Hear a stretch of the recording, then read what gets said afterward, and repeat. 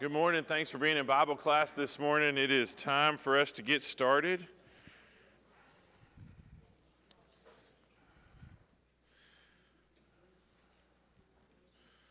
We'll begin with a word of prayer.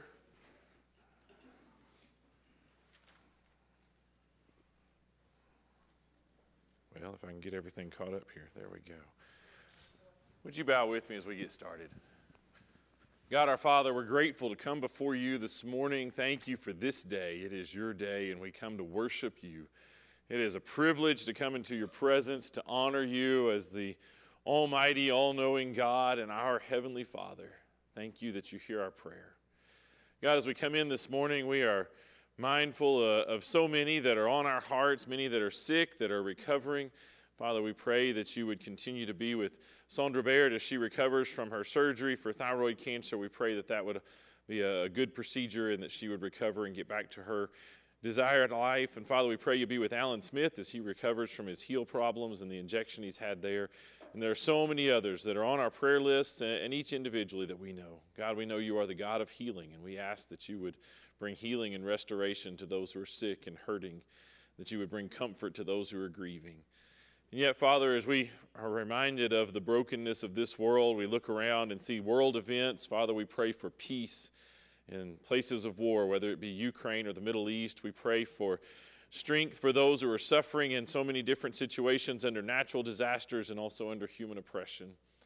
And yet, God, all of that causes us to look at you and look at heaven and say, "Come, Lord Jesus." We eagerly anticipate your return. We long for the perfection you have in store for us.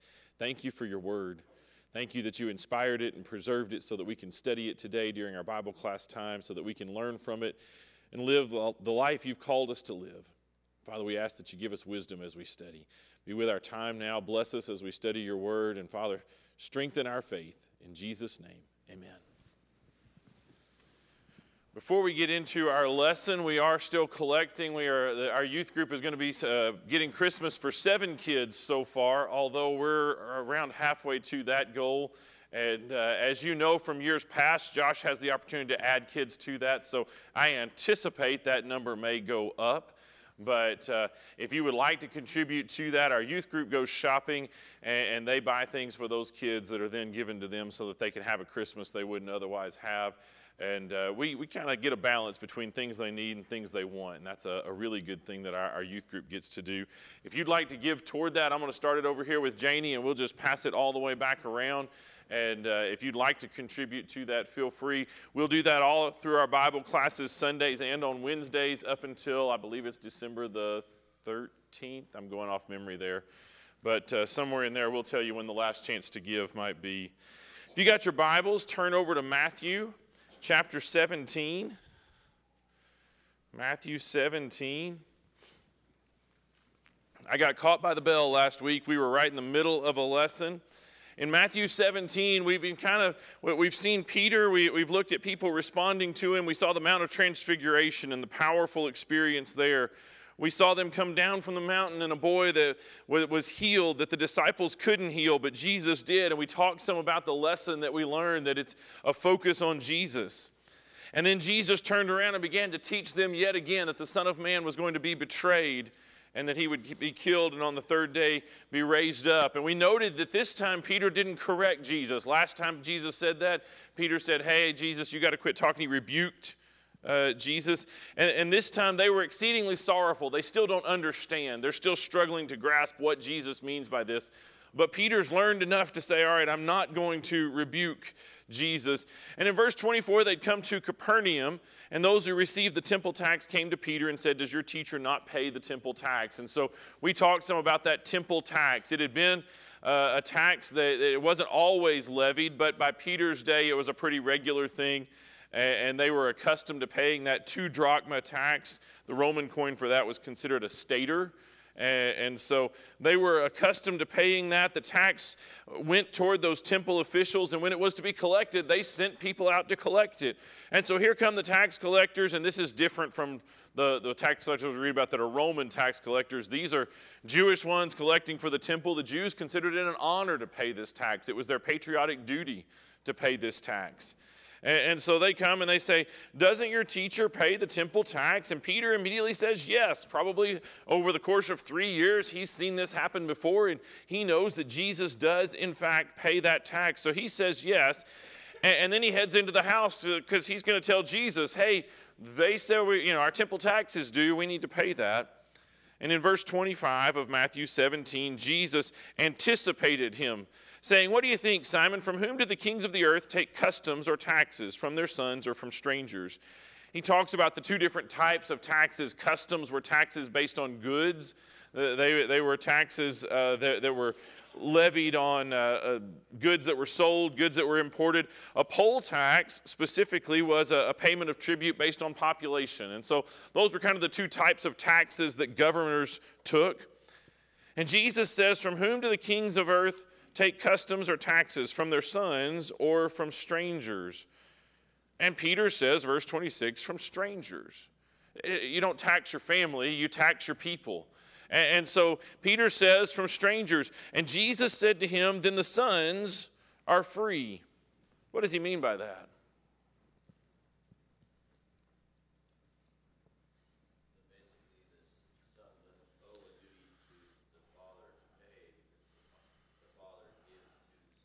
Yeah, Jesus says, let's just think about earthly kings and earthly kingdoms. And if the king proclaims a tax in the land and says, hey, if you're going to travel this road, you have to pay a poll tax. And based on the goods that you bring in and sell, you pay an income tax. Does his own son pay that tax? If he wants to travel that road, do the guards stop him and charge that tax? No. It's the king's road. It's the king's tax. He doesn't pay the tax. He receives the tax. He's part of the royal family. And so Peter says, no, of course it's from strangers. It's from those outside his family. And Jesus says, so let's make the point here. In any earthly kingdom, the sons of the king are free from taxation. So what's his point? He's the son of the king. The temple tax, it was paid to those temple officials. It was for the upkeep and maintenance of the temple and the care for the priests who cared for the temple. But the Jews considered that a tax that they paid to God. It was a gift that they gave to support the work of the Lord. And Jesus said, do you think if I'm the Son of God that I should have to pay the tax to God the Father? Absolutely not. Peter has already had the realization, you're the Christ, the Son of the living God. He's begun to put that together. Jesus said, Peter, I want you to think about what that means. If I'm really the Son of God, what does that mean? And so Jesus declares he is free from the tax. What do you think would happen next? Don't look at the story. What do you think would happen next? Peter, I don't have to pay the tax because I'm the Son of God.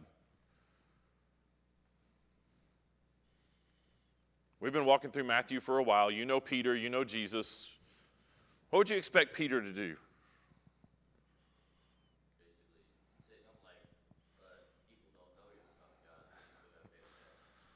So Colby says Peter's going to argue, Jesus, you still got to pay the tax. We're in absolute opinion here, so my opinion and Colby's opinion are equally valid completely. But I kind of think Peter's going to head back out to those guys and say, hey, actually, guys, he doesn't have to pay. He's the Son of God. Peter kind of has this, we've talked about it before, his ready, fire, aim approach to speaking. He doesn't engage his brain until after he's already engaged his lips. And I think Peter might just go running back out to those guys and say, wait, he doesn't have to pay. And you would expect Peter to say, Jesus said he doesn't have to pay because he's the Son of God. And Peter's going to kind of jump up and use that as a teachable moment. Jesus knows that wouldn't end well. And so before he even gets a chance to say anything, I love that Jesus just keeps right on talking. Then the sons are free, nevertheless. Before you say anything, Peter, before you go anywhere. Nevertheless, lest we offend them, go to the sea, cast in a hook, and take the fish that comes up first. And when you have opened its mouth, you will find a piece of money. Take that and give it to them for me and you. So before we look at the miracle that happens here, just take a moment. Jesus said, I don't have to pay the tax. And then what does he do next? Pays the tax. Pays the tax for himself and for Peter as well. I'm exempt but I'm going to pay it anyway. And why does he do that? Not to offend, Rodney says. Yeah, Jesus says, look, nevertheless, lest we offend those temple officials, you just go pay the tax. So is Jesus a pacifist who always says, hey, whatever it is, I just want to keep the peace, don't want to make any trouble, don't want to make any waves, let's not offend anybody? Is that his motto? So you guys are all saying no, but he just said, I don't owe this tax, but I'm going to pay it anyway just to keep the peace. John?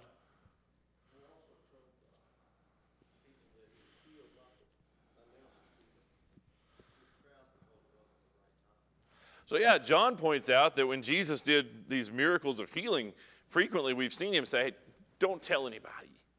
Don't tell this, you go show yourself to the priest, you go your way and sin no more, but don't tell anybody. It wasn't the right time yet. There's this messianic secret.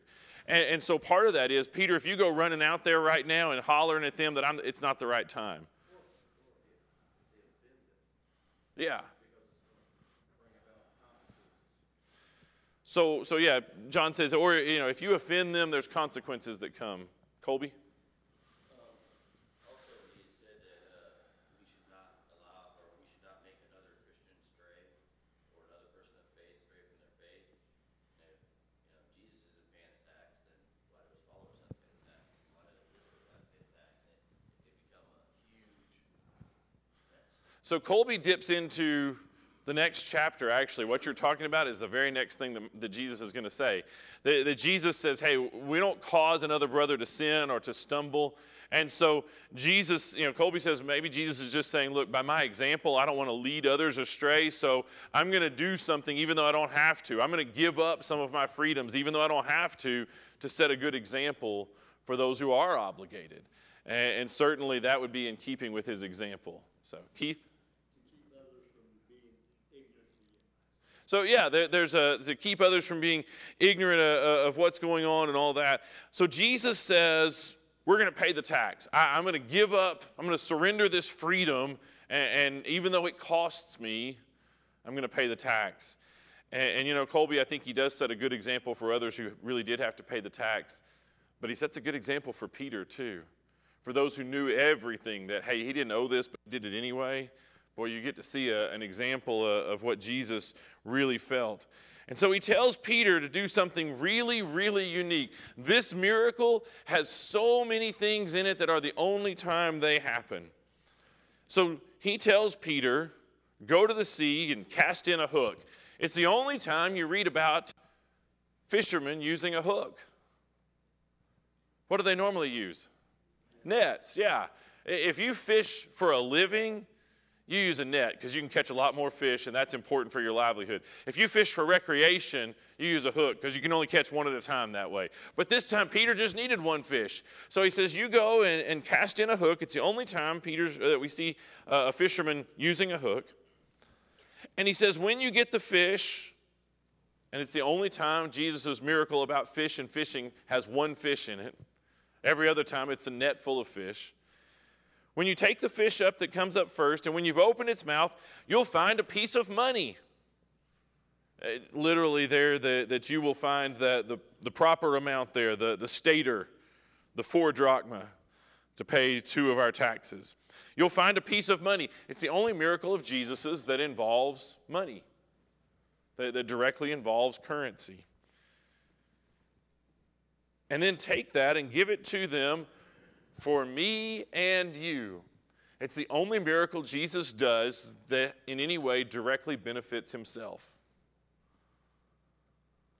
And so all of those things have led folks to ask a lot of questions. But honestly, I think it sets a great tone. Colby already pointed out the example. Go pay the tax for me, except I don't owe the tax. So I'm paying the tax really as a favor to say I'm not going to make trouble, I'm not going to offend. Jesus was not a peace-loving, at all costs kind of guy, but he also was not out to offend just for the sake of offense. In this case, he said it's better off to pay the tax. That won't focus people on the message like it should if I don't pay the tax. So Jesus pays the tax, and he pays for Peter too. Colby?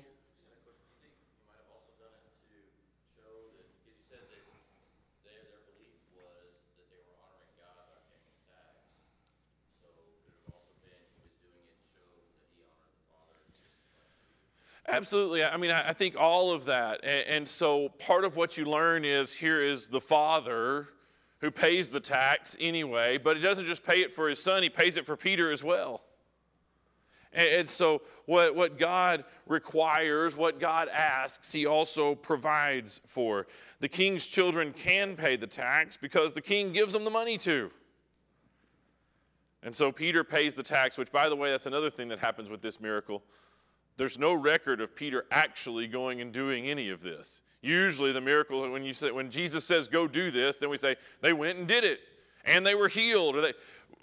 Jesus just tells Peter to go do it, and everyone assumes that's exactly what happened, that Peter did that. But technically it's not written down, which is a unique feature of this miracle as well. Keith? We don't assume the good Lord says we should obey man's law. So, that's right. In this case, Keith points out in Romans where Paul talks about we obey man's law. Now, this is not man's law. This was God's law that he commanded. This temple tax came from God. So this was a direct command of God. But you're right. Paul's going to argue, hey, we pay our taxes to the Romans as well. And when Jesus is confronted about the Roman taxation, he says, give to Caesar what is Caesar's. So certainly we do that as well. Chapter 18 continues and says, at that time the disciples came to Jesus saying, who then is greatest in the kingdom of heaven? Now, what's your first reaction when the disciples ask that question? You've been reading along in Matthew. We've been following the disciples, and they say, all right, who's the greatest in the kingdom of heaven, Jesus? They're expecting it to be one of them. Well, we'll see his answer in a minute. They don't expect that answer, Keith, I guarantee you. Keith said the lowliest, and we'll get to that in just a minute. But they said, who's the greatest? And my first thought is, I bet Jesus just slaps his forehead. Again? We've had this discussion. But have we? I think if we look carefully, we see a little bit of growth in the disciples. The last time we had this discussion, they were arguing among themselves. I'm the greatest. Nuh-uh, I'm the greatest. Nuh-uh, y'all are both wrong. I'm the greatest. They were fighting among themselves, and Jesus enters into the discussion. They've learned something. Don't fight amongst ourselves. Let's just ask Jesus. Hey, that's not bad theology, right? If you got a question, I don't know, good teachers say there's no such thing as a bad question, right? The only bad question is the one you don't ask. So admittedly, this is a bad question. They're off base, okay? Let's just acknowledge that. But even then, when they have a bad question, their reaction is now begin, let's go ask Jesus. Man, what if we adopted that? Because who do we tend to ask? If you got something you don't know about the Bible, Google. Yeah, Google is God, man. We're going to whip out our phones and, where does it say, did Jesus really, or whatever, we're going to ask Google. And their first thought was, let's ask Jesus. They've learned, they've grown. That's a new step in their faith. In fact, it says that the indication here is they brought it to Jesus. The subject came up, and I don't know how it all played out, but instead of fighting about it and Jesus having to come break up the fight, they come to him. Say, all right, Jesus, we know you've got some thoughts on this. Who's the greatest?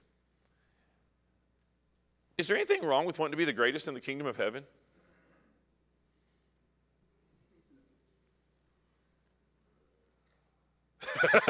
Yeah, we're unsure. So Keith just says, yeah, there is. And Elian's like, I mean, it's kind of like bragging that you're humble. Yeah, okay. But wouldn't you like, if God said, I am looking out and I'm going to find the best Christian, would you hope he'd look at you? Would you like to, at least make the first cut? I mean, if God was to look at it and say, I'm looking for my servants with whom I'm well pleased. Let's put it that way. We'll use Bible language there. I'm looking for servants with whom I'm well pleased. Do you want to be on that list, or would you rather be left off that list? Man, I want on it. The difference is you want to be on the list because you love God, so you live like you're supposed to. Yeah. What it appears that they're doing is all selfish. And that's the difference. It depends on what your motivation is. So Brad has cut to the heart of the matter. Brad says it appears that they have more of a powerful idea of who's going to, who am I going to outrank? Who am I going to be better than? Who do I get to boss around? You can't tell me what to do because I'm the number 3 guy in the kingdom of heaven and you're the number 5 guy in the kingdom of heaven. And there seems to be some attitude of that. Pride, yeah, there's some pride in all of this that is certainly what Jesus is about to absolutely hammer them on. But let's not fault them for wanting to be considered a great follower of Jesus. We should all hope to be a great follower of Jesus. Paul can say, follow me as I follow Christ. That's a pretty powerful statement to make. And so, yeah, and so we can hope to, Jesus himself says a disciple is like his teacher. Man, I want to get better and better at that. And I hope if I get enough time that I get better and better and better and better at following Jesus. So they say, who is the greatest in the kingdom of heaven? That's not a bad question to ask. Brad's exactly right, though. We have history with these guys. We know how this argument plays out. We're suspect. It's the difference between you get a phone call and you answer the phone and somebody says, hey, what are you doing right now? Oh, depending on who's on the other end of that phone call, it's a very different answer, right? Is it one of those folks who are going to say, great, I need this, I need that from you, I'll be right over? Or is it somebody who might say, well, I'm free for lunch today, you want to go to lunch? Well, it depends. Well, we've got history with these folks. When they say who's the greatest, we're like, oh, guys, again, we've seen this before. And Jesus knows their hearts. And so look at what he does. Verse 2, Jesus called a little child to him and set him in the midst of them. The disciples are still struggling with the nature of the kingdom of God, and Jesus says, let's do an object lesson. Now, that's a common thing for a rabbi to do. Who's the greatest in the kingdom of heaven? And most any of the rabbis would have said, let's consider Abraham. Let's consider Moses. What does it take to be a great soldier for the Lord? And they might have said, here's this great military hero. Let's look at his life and draw some parallels. That was a common rabbinical thing to do. And Jesus calls a child. You want your hero? It's a child. And this is one of those moments where we have to work really, really, really hard to step away from our 2023 Western view of children. We love kids. We celebrate kids. We take care of kids. We pass all kinds of laws just for kids. In fact, we say if you commit a crime against a kid, that might be 2 crimes. We'll charge you twice. Because you committed a crime against someone young and innocent and all of that. We value our children. We protect our children. None of that happened in Jesus' day, in that culture. Children were a liability. Why would children be a liability? What's that? Future. Well, they're not a future liability. They're a current liability. If you got a lot of little kids, what do you have? A lot of responsibility, a lot of mouths to feed. Food is an issue. Kids are hungry. Kids eat. Kids make messes. Kids tear stuff up. Kids require your attention. You know what kids don't do? Little kids, they don't work. They don't produce anything. All they do is take away from your bottom line. What's that?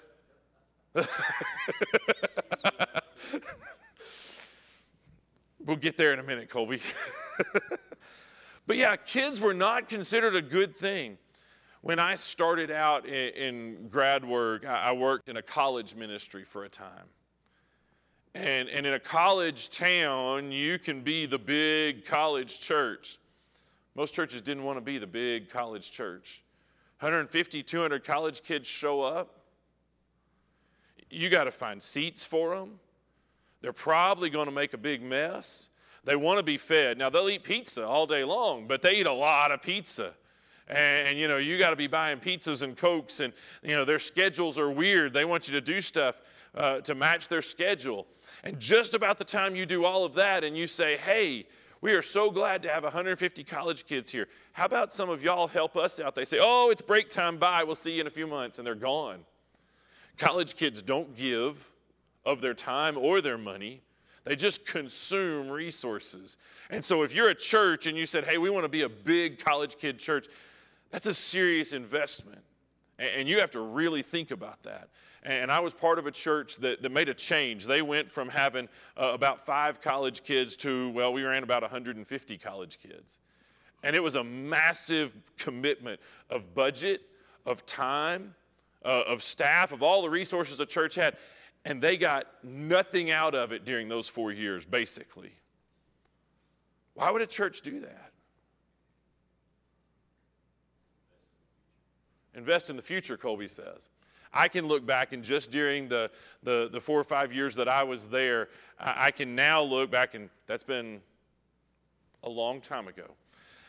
Some of those college kids at that congregation, they have a handful of deacons that all came from that college group. They stayed in Nashville. They went to that church, and now they're deacons. There's 2 elders out of that group. They made an investment. Now, if you just looked in that 4 or 5 years, they didn't get anything. But long term, they got an investment. Look back at your bottom line. Why would children be a liability? Because they cost a lot up front. But it's an investment in the future. Those kids grow up. And they grow up enough that they get to be old enough they can help work and help support the family business. And they grow up some more, and eventually they can take over the family business and expand the family business. What's that, Keith? Yeah, so that's what, Keith was saying that's the future. Eventually, they're worth it.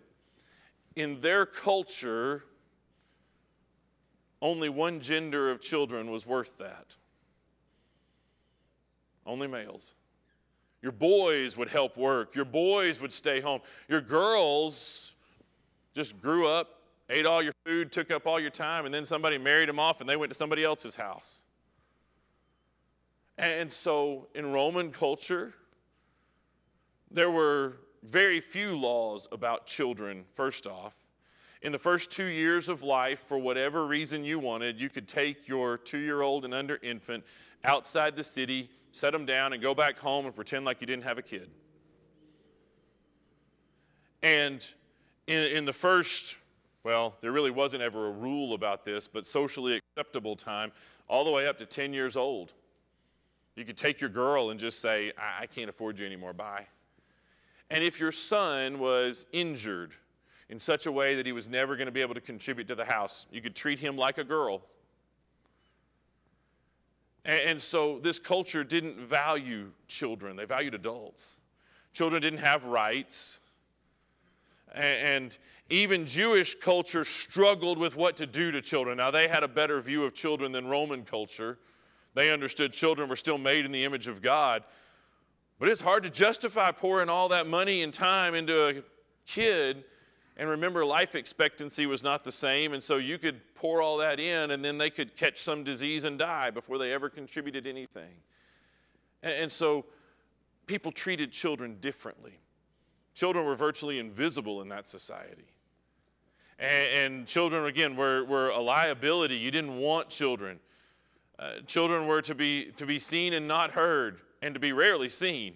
And that was kind of how they grew up. And Jesus calls a child, a little child. The word there, paidion, it refers to a toddler or an infant. He calls the kid to come to him. So it seems like this kid can walk. So it's not just a babe in arms, but this is a little kid. And he calls this kid to him, and he sets him in the midst of them. Children are, again, not very valuable. In fact, likely this child had been around the whole time and nobody had noticed him except Jesus. And there's a whole lesson right there. Jesus sees the people we overlook. But to really understand how radical what Jesus says next is, you've got to understand how they just overlooked kids. Verse 3, and said, assuredly I say to you, unless you are converted and become as little children, you will by no means enter the kingdom of heaven. Just stop there. I know you can read on to verse 4 and 5, and we'll look at that in a minute. They said, who's the greatest in the kingdom of heaven? What answer did Jesus give them? He's going to talk about a child, but before that, they said, who's the greatest? And Jesus said, let's not even talk about the greatest. Let's talk about what? Entering, whether you even get in. So they want to know, man, we're all in, but am I like number 2, number 3? Am I your right hand, your left hand? Am I number 5, whatever? I'm jockeying for position here. And Jesus says, whoa, let's talk about whether you make it past the door. Unless you become like a little child, and again, we need to look at that, you will by no means enter the kingdom of heaven. You'll miss it. Number 1, this is not the question they asked. But Jesus said it's a way more important question. You begin to see Jesus as the master teacher, and he redirects their focus. They were so focused on, am I better than? Am I better than? How good am I? And Jesus said, the question you should be asking is, are you even going to make it through the door? Will you enter the kingdom of heaven? And what do they have to do if they want to enter the kingdom of heaven? Become as a little child. And in order for them to be, Sherry said that, by the way, in order for them to become as a little child, Jesus says you're going to have to be converted. What does that mean? Change your ways, yeah. We're going to see humbled, yeah. So Jenny's skipping ahead just a little bit to verse 4. But Jesus says you've got to be converted. Now, what if somebody knocks on your door and says, hey, I'm here to convert you? What are they? Jehovah's Witness? Yeah, okay. Or maybe a Mormon. They're for sure with some religious group, right? Unless you're like my neighbors who have a big Michigan sign in their yard, and I've tried to convert them multiple times. It hasn't worked yet. But yeah, if the language of conversion is, I want to change your beliefs. And most frequently when we think about conversion, it's a religious conversion. Anybody interested in converting? Good. Don't raise your hand at church, But really, we're not. If they knock on your door, hey, I'm here to convert you. Hey, I'm fine. I'm not interested in converting. I think I've got the truth. I've studied the truth. I'm not interested in being anything other than a Christian. I don't want to be converted to another religion. There's an instant aversion to that word. There's a good preacher term there. It's a conversion aversion. Okay, so there is, though. It's like, I don't want to be converted. And if you were to be converted, can you imagine how hard that would be?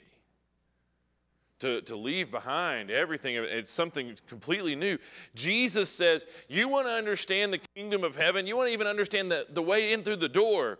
You've got to be converted. And he uses that word for that radical change. You've got to be, you've got to turn. The word there is strepho, and it's, you've got to change the whole direction of your life. You're going the wrong way. You got to turn around and become as little children. Now, people have made all kinds of stuff about what it means to become as a little child. Oh, you need to be like a little child. They love everybody. They trust so much. Little children, they believe. They're so positive. If you make up all those stories about little kids, would you come to 8, 9, and 10-year-old week with me? I love little kids, but don't glorify little kids. Jesus tells us what we should follow about little kids. You don't have to make it up. You don't have to say, oh, they forgive so easy. Man, little kids can be vicious. They can be mean. They can be prideful. You put a bowl of candy out there with not enough candy for all the little kids. And you see what happens. But Jesus says there's a humility about little kids. Now, they may fight and they may squabble, but little kids do not worry about themselves at all. It's why at our week of camp with all the youngest ones, we have more staff than anybody else because we got to watch out for them. You put that bowl of candy at the bottom of a 10-foot drop, here's a big wall and there's a bowl of candy down there. Whoo, they gone. They're going to find a way. They'll be dropping off that wall all over the place. They don't worry about themselves. They will crawl anywhere, go anywhere, do anything, lick anything, touch anything. Yeah, there's a self-sacrifice there. Jesus says whoever humbles himself as this little child is the greatest in the kingdom of heaven. How did that little child, and he says this little child, how did that little child humble himself? Children are fully dependent upon someone else. The same as God wants all of us to be fully dependent upon Him. Yeah, so there's a dependency there. Asking the question, who's going to be the greatest, is not really dependent on God to make me the greatest, but I think I'm better than you. Yeah. I think that's his point. So Brad said little children are dependent. Even more so in their society where they didn't have rights and nobody was looking out for them. They were dependent on those who did look out for them. And he says, you got to humble yourself like this little child. What had that little child done to humble himself?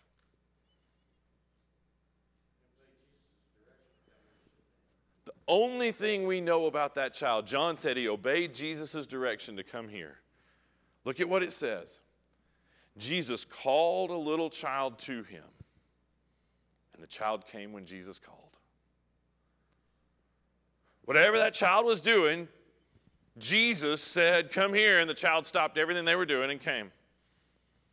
I'll follow Jesus. Now take just a minute. What is it that Peter, and I'm picking on Peter because he kind of represents everybody. What is it that Peter needs to learn more than anything else? Remember what Jesus told him when Peter rebuked him? Jesus, quit talking like that. And he says, get behind me, Satan. And we talked about that. What was Peter's problem? It's not self-control this time. He's got too much self-control at this point. Why does he say, get behind me? He wasn't following. Peter, you've stepped in front of me. Your job is not to lead me. He stepped in front of Jesus. He said, no, Jesus, somebody's got to be the one to tell you this. You can't talk like this. You can't say this stuff. This is bad. I'm sorry, but I got to tell you, quit talking about dying and all this and being tortured. Jesus said, Peter, you don't lead, you follow. And we've seen, you go back through, you look at the Mount of Transfiguration, and Peter says, hey, we're going to build 3 shelters for Jesus, for Moses, and Elijah. That's awesome. And the voice from heaven says, this is my beloved son, hear him.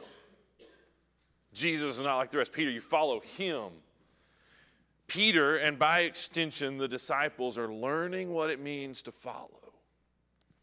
Who's the greatest? Who's the greatest? Who gets to give all the orders? Who gets to be in charge? Who gets all the power?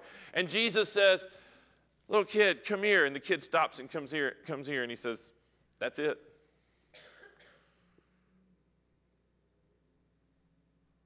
But Jesus, I want to do, but Jesus, this is what I think, but Jesus, come here and sit. Follow me. It's the very first thing he said to any of them. Whoever humbles himself as this little child is the greatest in the kingdom of heaven.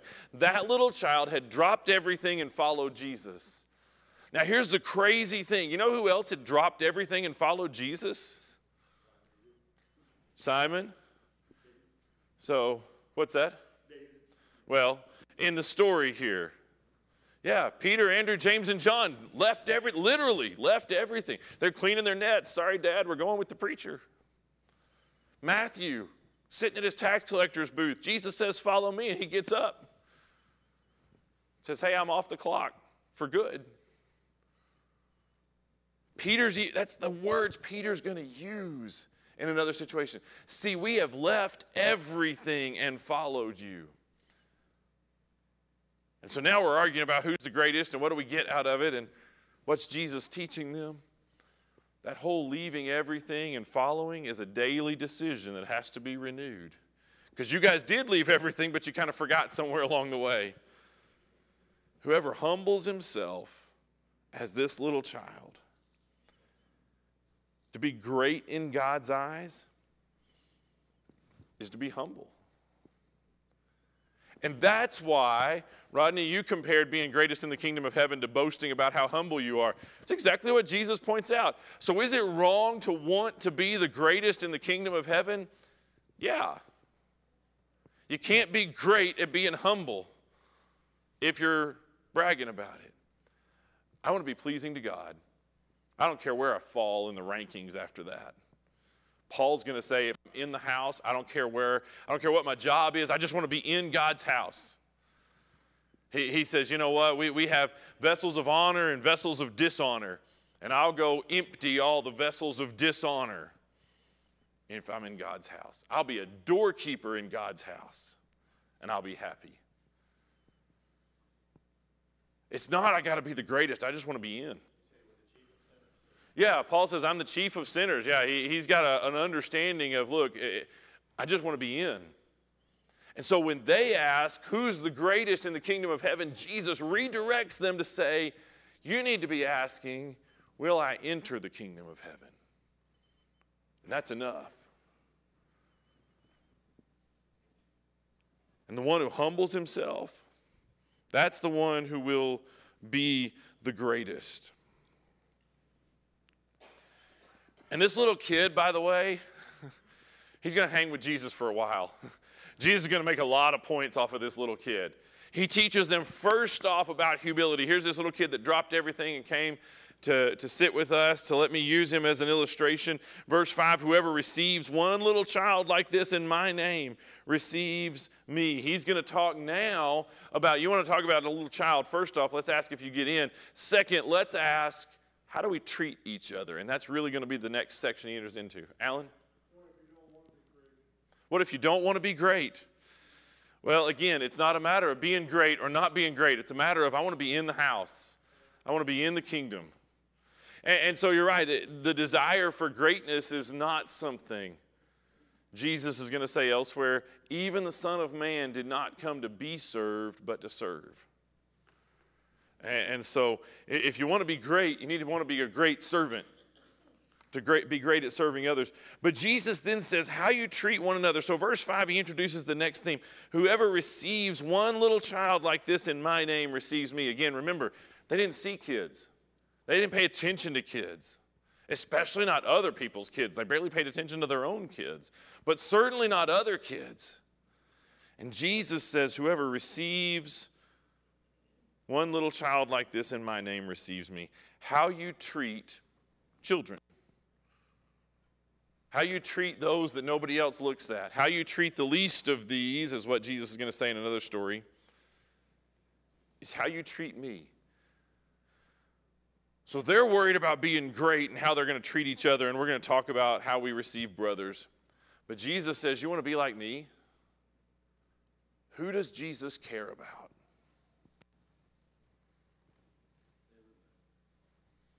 Keith says everybody. Theologically, you're not wrong, Keith, but in this passage, that's not Jesus' point.